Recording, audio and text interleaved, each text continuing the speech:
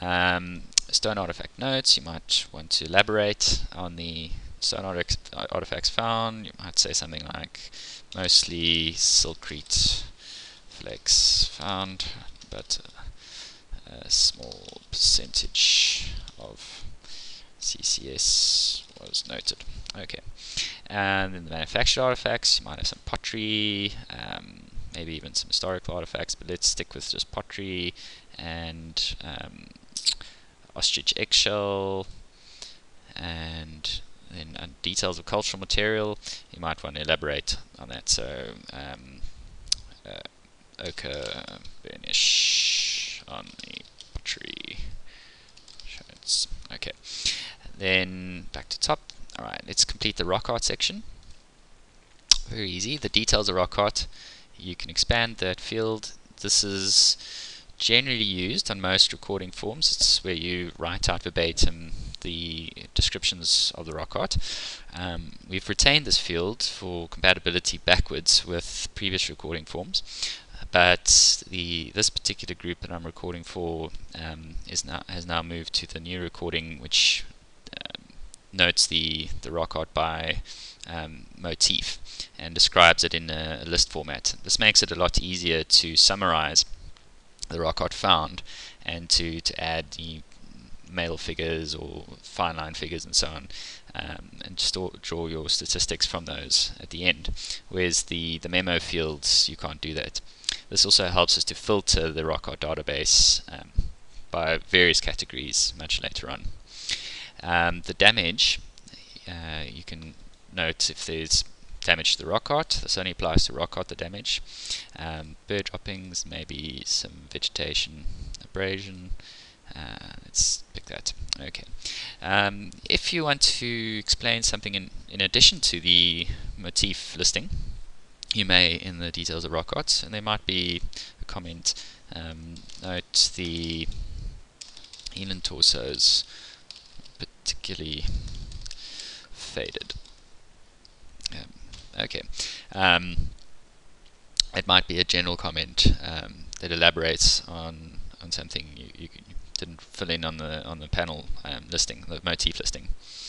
Let's do typical motif listings. So we can write the panel. You can generally break up the site into 2-meter panels, but it's an open field, so you can break it into 0 to 1 if you want, or go straight to 6 to 8. There's no need to record where images aren't on the rock panel.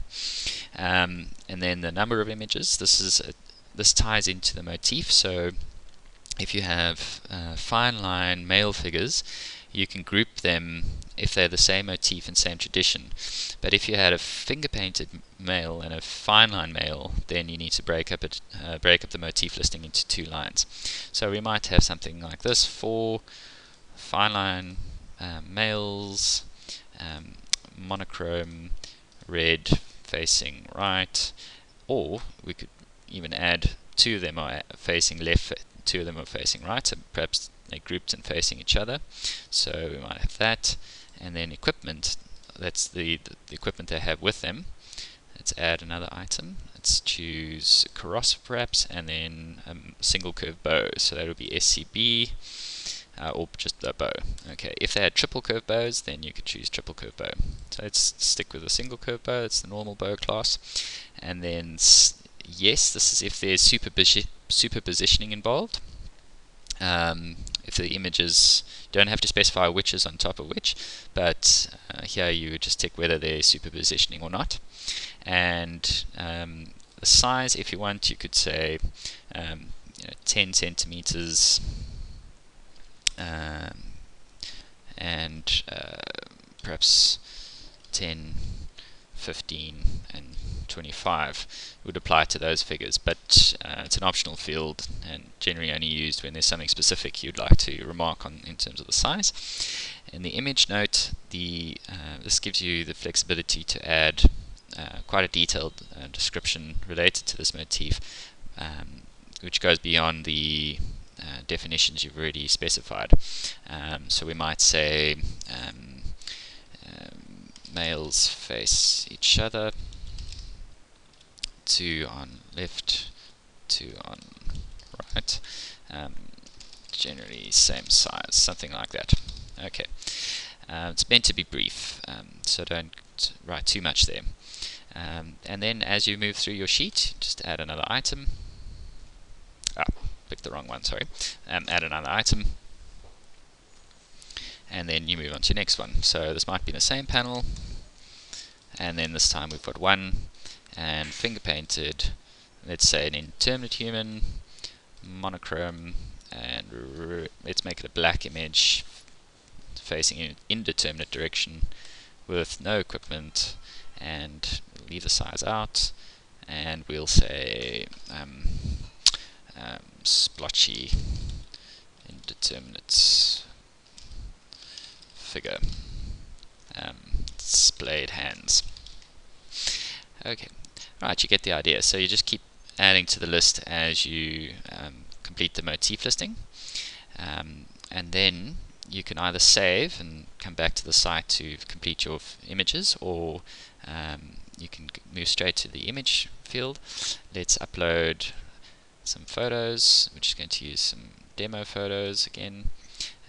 So we'll pick out those ones and we'll upload those, and then on the end we've got attachments, and that's where your site recording form is normally uploaded, or any other documentation which might be relevant to your site recording.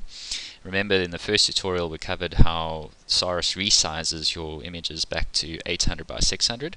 I did not resize these images before I uploaded them, therefore I've actually wasted a bit of time, so I've uploaded these photos which are about 3 times the resolution which will be stored on SAHRIS, and therefore it just took more time, and the system has already resize these images, and you'll see a message pop up here about the resizing. There we go.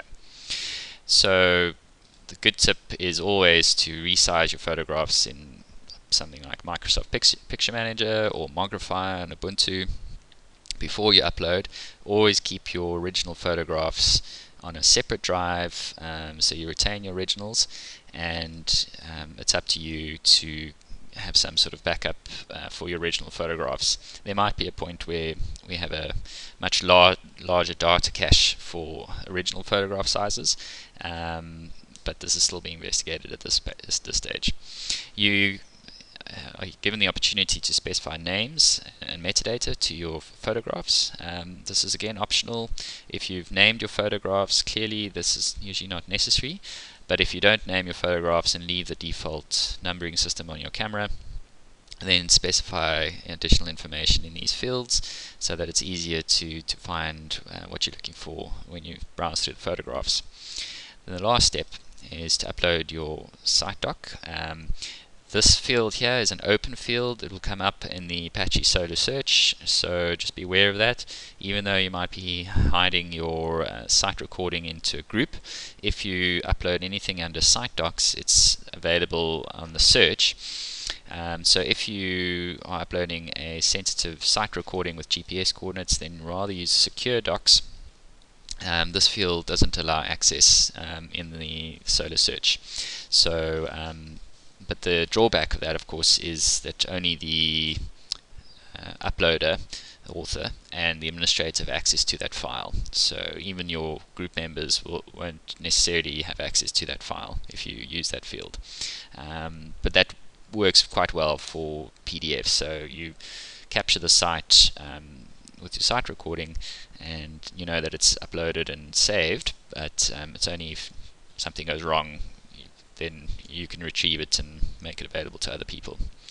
So let's do that. Let's choose a file I've just saved to the desktop, and I'll upload that and save that PDF to the site. And that's it. That's the end of the site recording. So let's save that.